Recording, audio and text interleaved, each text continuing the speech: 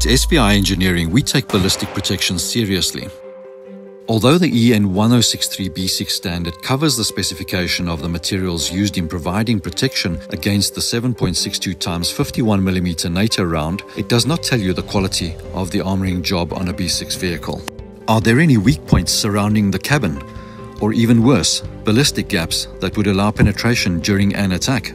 One way to find out is to conduct independent testing according to the German VPAM 7 standard that stipulates protection criteria on a vehicle level.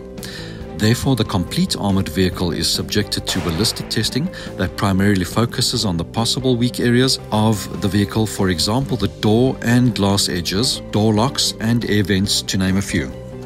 SVI has commissioned such a test on a Toyota Land Cruiser 200, and the lessons learned are being implemented on future armoring solutions, the first being on a brand new Toyota Land Cruiser 300 currently under development. SVI Engineering, we stand behind our products.